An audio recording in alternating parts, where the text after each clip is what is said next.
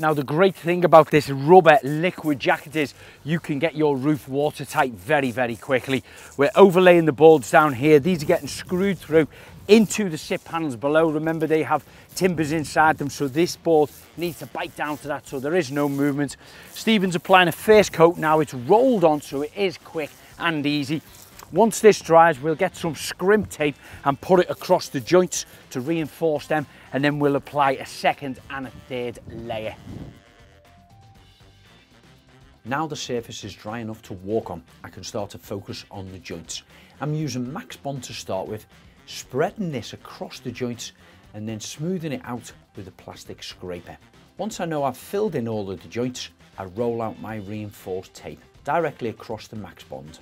Again, using my scraper, I start to flatten across the top of the scrimp tape, and the Max Bond starts to ooze its way through, grabbing it and holding it tightly into position. Once it's complete, I can leave this to dry for an hour or two and then start to apply my second coat. Again, this is applied on with the roller. It's really easy. You just pour out the liquid jacket directly from the tub and roll it out with your roller. You may still see some of the seams on the reinforced tape, but that's nothing to worry about. Once you apply your third coat on there, they'll be completely covered. Now the back wall is going to require a fillet fixing in place. Now these again can be glued into position using 3C's Max Bond. These are fixed directly to the wall and to the top of the flat roof. The beauty about Max Bond, it's got great grab properties to a variety of different materials, so it will have no problem sticking to both your liquid jackets on the roof and of course the masonry brickwork on the wall. Put plenty of this on, place it into position, straddling the joints by about 200mm, firmly press on the edge of the fillet strip, tight up against the wall and onto the roof, so you make sure that the Max Bond is grabbing it firmly into position. Once it's in position, apply a little bit more across the join and edge and do the same with your reinforced tape. Roll it out and spread this across using a plastic scraper.